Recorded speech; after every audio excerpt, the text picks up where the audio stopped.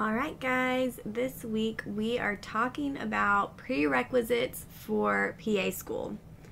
This is something I've been getting a lot of questions about in my DMs on Instagram and really just everywhere. So I posed the question in our Pre-PA Club Facebook group and said, what do you guys want to know about prerequisites? What questions do you have? What concerns? What do I need to cover? And I got a lot of really great questions. So if we've never met, I'm Savannah. I'm the founder of the PA platform and the Pre-PA Club podcast.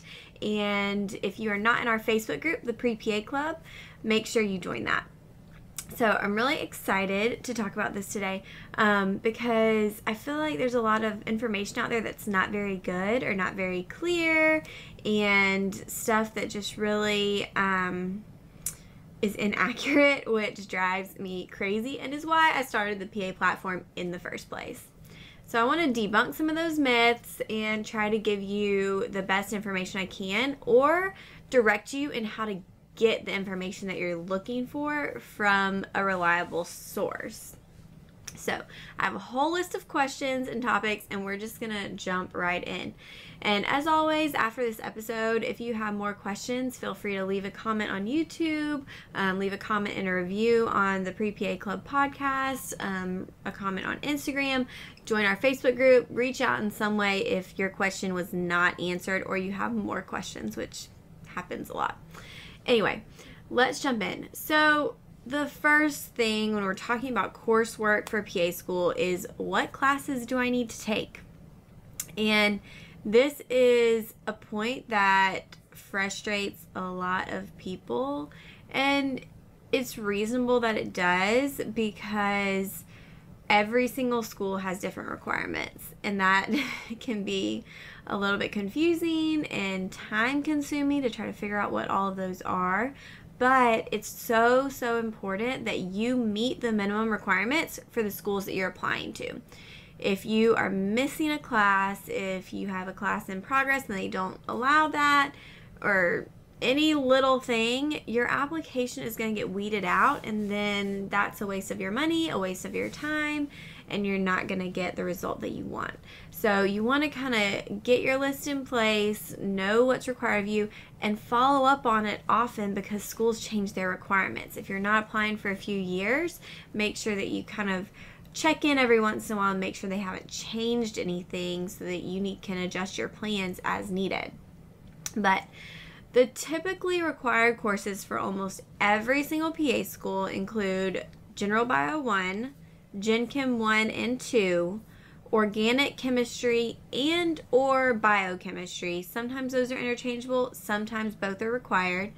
Anatomy and Physiology 1 and 2.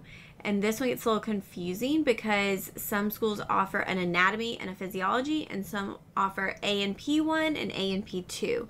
Usually there's no issue with those being interchangeable. You just need the full year series of those courses. Statistics, psychology, and microbiology. After these pretty typically required courses, there are some that are sometimes required. I would say about 50-50, and those include Organic Chemistry 2, Medical Terminology, and Genetics. And there are a few more that can be thrown in there that are just random: Immunology, Developmental Psych, just different courses depending on the program. So when you're going to choose these courses and to look into them, you want to choose typically the one that is for science majors or the upper level course. Sometimes schools do not accept the basic courses that aren't for science majors. So like Bio 101 versus Bio 201. You want to choose the one that is geared towards science majors. And just, I'm going to throw this out there, and I'm probably going to say it 10 times, but if you ever have questions about if a course is accepted or if the one you're signed up for is the correct one, go directly to the programs you're applying to. Ask them.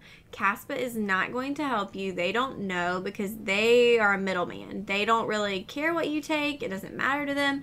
The programs are the ones who who care and want to make sure that you're taking the right courses. So if there's ever a question, if it's about the title, the hours, which one to take, the syllabus, whatever, go directly to the program.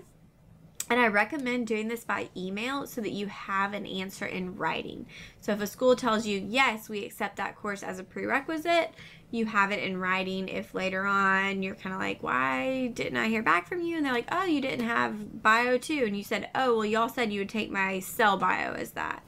So just also, schools typically don't substitute courses. It is very rare unless you can really prove that the title was just a little funky and the syllabus and the content was very similar to what you would be having in the same course. So there are not necessarily exceptions made, and that comes down to accreditation and schools needing to make sure that they are following these rules when they accept people to maintain their accreditation. So just don't have high expectations there. It doesn't hurt to ask, but know that ahead of time. Okay, so why do schools require all these courses? When I was going through this process, I was a biology major at the University of Georgia, and I was in the classes, all my classes, with pre-med majors, and so my husband was a pre-med major. And when I compared the required courses, I had to take a lot more courses. He didn't have to take anatomy and physiology in undergrad. And there were a lot more requirements on me. The reason is when you get to PA school, you're expected to go. They're not going to review these things. They're not going to go back through biochemistry. You may have genetics. We had a very short genetics class over the summer. But ultimately, they want you prepared. And I mean, does chemistry really play that big of a role in medicine and what you do? No. But you need to have a basic knowledge so that comes down to like pharmacology and just understanding those concepts a little bit better. So, and then someone asked in the Facebook group, like, why do some schools want genetics without a lab and some want it with a lab? It's just school preference, and they, based on experience and the students they've had, they kind of decide what courses they feel best prepare students for their program. So you want to, if you ever have the option to take a lab, do it. It's going to potentially, as long as you do well, help your science GPA. And the more courses that you can fulfill as requirements, the better your chances of being accepted. So if a school requires 6 courses and another school requires 10 courses, if you can fulfill those 10 courses and all of their other requirements, you're going to have a much narrower pool of applicants, and that makes your chances that much better. So, yeah, every school is different. I know it's frustrating, but just do the best you can with that. So when you're choosing classes, the very first ones that I always recommend starting with are the required courses. So these are the ones that you absolutely have to take no matter what. Start with those. Those you need to go ahead and get knocked out so that you'll be ready to apply. After that, move on to the recommended courses. Now, in my mind, a recommended course is a required course. And that was the mindset I had when I was choosing classes and applying. There's a reason it's recommended, and that's because they feel like it will help you. And so start with required and then move on to recommended and then move on to any other upper level sciences. The benefit of taking science courses is that you're boosting not only your overall GPA but your science GPA as well. And I mean, someone asked, what about non-science classes? Are there any that would be helpful? And I couldn't really think of any that I felt like I missed out on or should have taken, or things that I did take. I took a lot of psych classes, which are non-science, and I did feel when we came to the psych section in PA school, I was very well prepared. So I took abnormal, developmental, a specific brain course. So yeah, maybe just if there's something you're interested in, go for it. Take classes. This is the only chance you're going to get to do that. Andrea from Life as a PA always talks about how she wishes she took more business classes, and I am with her 100%. Like, I love PR and marketing, and my sister gets to do that, and I think it's the coolest thing in the world. So I kind of wish I had gotten that experience and knowledge while I was in undergrad, because once you're done, you're done. So if there's something that you're interested in, go ahead and take it. I sound like the girl on Nailed It, sorry. Okay, moving on. When should you take your classes? So this is going to be very individualized based on where you're at, whether you're an undergrad student or whether you're going back and taking classes, pursuing this as a second career.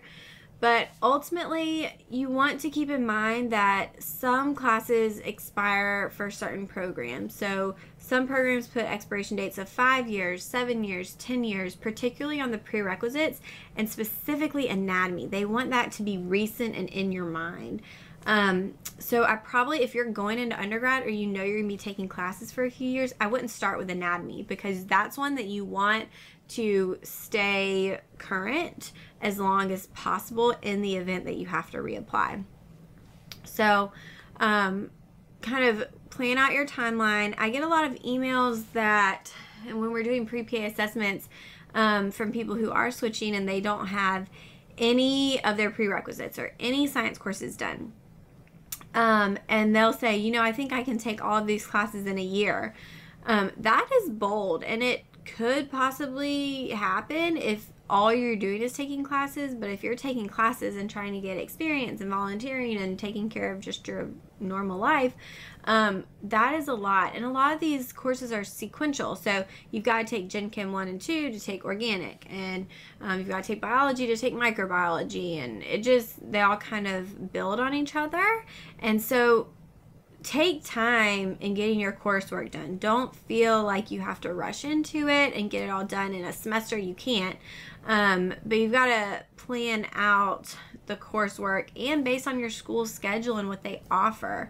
That's really important too, because you may find that if you get off track or one semester, they don't offer the course that you're looking for, and then you've got to go look elsewhere. You've got to look into other programs, or you have to wait to take it if you don't have any other options.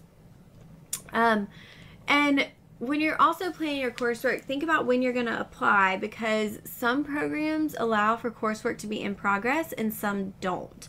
And so if you are planning on applying with courses in progress, just make sure that's okay before you submit so that your application doesn't get thrown out. Ideally, you want your application to be as complete as possible before you apply, but it's okay to have courses in progress. I did, and I was still accepted at 2 schools because they were okay with that. So just check on that before. One question that we had was, can you submit some applications now, and then if you're finishing up prerequisites, submit more later? And you know, you have to think about this with CASPA in that there can be an issue because the programs may not look at your GPA or look at those courses. So when you resubmit, CASPA will add it to your application, but the ones you've submitted to may not look at it again, and then they're not going to calculate your GPA again. I cannot say that enough times. If you are finishing up summer coursework, it gets done in August, and you submit in July, those grades will not go into your GPA calculations, even if you resubmit later on. So please just keep that in mind, because that just screws everybody up. So yeah, that is a really, really important thing to understand. If that's confusing, please let me know. Okay, so when you're choosing courses, we talked about required, recommended, and then upper level sciences. Beyond that, for those upper level sciences, you want to make sure that the courses you're taking are science. Psychology classes are not science. Health promotion classes, some are. If they fall into education, they are not. Public health courses tend to be science. CASPA has a list, so I will link to that in the description. It is a really important list. Just bookmark it or do something, but I use it all the time. You want to look at that and make sure the courses you're taking fall into science if that's your intention. When CASPA is categorizing your classes, they go first by the title of the course and then the subject. So let's say your course is in the public health, so PH 200, and the subject matter is education of the population. That is a non-science class because it falls under education, even though the subject is public health. Now, let's say that you have a course that is called biology of something. Typically, that is going to fall under science. So what I do is I pull up the list. If I see a course, if I'm doing a pre-PA assessment, someone's course title is there, I am going to search for that title, the words in the title on the CASPA science page and see if anything comes up. If it doesn't, I'm going to move on to the subject and search that and figure out which ones fall under science. And some of them are kind of questionable, and you can ask CASPA and see if they're willing to kind of tell you, do you think this is going to be science or not, so that you can predict your GPAs. But ultimately when they verify is when they assign those categorizations. So let's move on to where to take your courses. And I think this is actually what got me started on this subject recently, because a lot of people ask, can I take my classes at a community college? Can I take online classes? So let's address both of those things. For most programs, a community college is just fine. I called when I was getting ready for PA school because UGA was weird. I don't know if they're still like this, but I was a biology major, and anatomy and physiology was not required for my major and was not considered really to be anything. So if I took that, it was strictly an elective. And I needed the class, but because it wasn't required for my major, I couldn't get into the class at UGA. So I had to take it at a smaller college at home over the summer. And a question came up that, are summer courses okay? Absolutely. There's nothing wrong with summer classes. If anything, they're more rigorous because everything is jam-packed. But back to my story. So I signed up for anatomy and took it over the summer at a smaller class at a smaller college. But I called the programs I was interested in, and I said, hey, is this okay? Like, I'm at this big university. Is it okay if I take my courses at this community college? And they said, literally the girl I talked to said, I don't care where you get them as long as you have them complete. So I said, okay. I mean, you want to make sure where you're getting them is accredited, and that's important. There are a lot of these online places popping up that aren't necessarily accredited, and in those cases your courses wouldn't count. So make sure that you check on that. But a community college should be fine. But I've seen a few programs, and I can't recall which ones exactly, that will say, you know, we don't prefer community college or will not accept prerequisites from community college. So double check, but for the most part, it's okay. And if you're working and trying to get classes done, like, it's hard. You have to do what you got to do. I mean, if that is going to a community college that offers night courses, great. That's what you got to do to get it done. So, yeah, you should be fine there. Online courses are a little controversial, particularly labs. You really want to try to get your labs in person if you can. Now, it's interesting because CASPA, when the actual file comes up, it doesn't really designate right now whether a course is online or not. I could see this changing in the future, but for right now, in December of 2018, you can't tell. So I know that a lot of University of New England classes are online, and so when I look at someone's transcript, I know that they took those online, but that doesn't necessarily mean your program will. Now, honesty is the best policy, and if a school does not take online classes, please don't try to get your online classes accepted without telling them, because that could come back and bite you later on if they find out and then they revoke your acceptance. Not good. Scary, actually. So, with that, I mean, online courses for a lot of places are fine. There are some schools that will say, do not accept online courses, do not accept online labs, and that's something that you would need to look into before applying, just to be sure if you are looking at taking some online classes. Okay. And also, I just want to mention, it's okay to take classes at different places. So I rarely see a transcript that has one college listed. It is very rare. Most of the time, people have taken classes at a lot of different places, so don't fret over that. What do I do if I do bad in a prerequisite? No matter what, my opinion on this will never change. In a prerequisite course, you need to try to get a B or higher. Schools will accept C's, but they don't want C's. They want to see better grades. A prerequisite, those courses that they're requiring, are ones that they want you to show proficiency in. They want to know that you understand it and that you're ready to bring that knowledge with you to PA school. So I want to see a B or better in prerequisites, and that's what the schools are typically looking for too. So if you do bad in a prerequisite, retake it. Show that you can do it. And a lot of people are saying like, oh, well, what if we have life circumstances going on? That happens, and even with that though, if that was the case, if it was just kind of a lot going on, take it when you don't have a lot going on and show that you can do better, because that's what the schools are going to ask about when it comes to interviewing and all that. Those grades, any repeated courses do count towards your GPA. They all do. So you will have to take that into consideration, but I would try to improve that grade.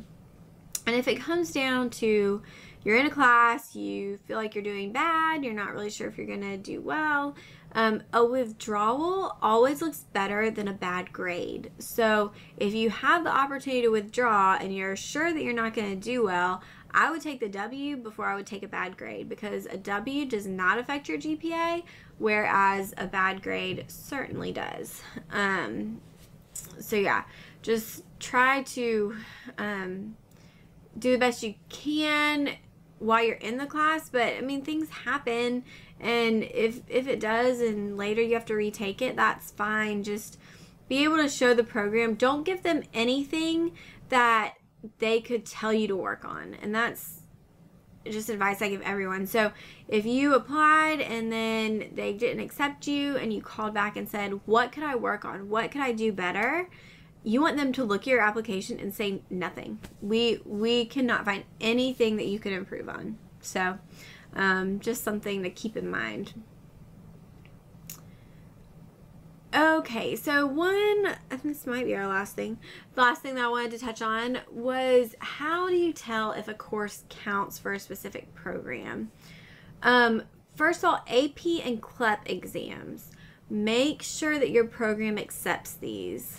When I was in high school, AP stuff was just kind of coming out, and I didn't take any science AP classes. I only took history ones, which was awesome, because then I didn't have to take history in college, but or political science, or I take one English. So I didn't take any sciences, but now I'm seeing a lot of people who have like Bio 1, Chem 1. If you can pass that Chem AP test, you should not have to take Chem again, but you may have to. And then CLEP exams, kind of the same thing. So if you have AP credit, just double check with programs, because if a school has a prerequisite class, they want to see a grade for that class, and so most likely you're gonna have to retake it. And just know that going into college, you should be very well prepared if you did well in that AP course, but know that a lot of schools aren't going to take that AP credit. They're not going to sub another biology or anything like that. So try to keep that in mind. And just again, like, if you have any questions, ask the program. There are some classes that they are very specific about. One I found is statistics and biostatistics. Some schools will only accept an intro to stats class. Some will only accept biostats. And so if statistics is listed and you took biostats, check with that program before you apply that biostats is accepted. Don't just assume that they're going to take it, because that is not always the case at all. Someone asked about study abroad classes too, and these, depending on where you take them and how it worked through your school, some fall under just your undergrad degree if they're on your transcript, and then some fall under foreign coursework. And CASPA has a really good part about on their FAQ about that, so that you can kind of figure out how those will factor in. All right, I think that's all I have on prerequisites, but I'm sure you guys have more questions. If you do, please just let me know, and then I'll look forward to seeing you in the next episode. Thanks for watching or listening. See you guys next time.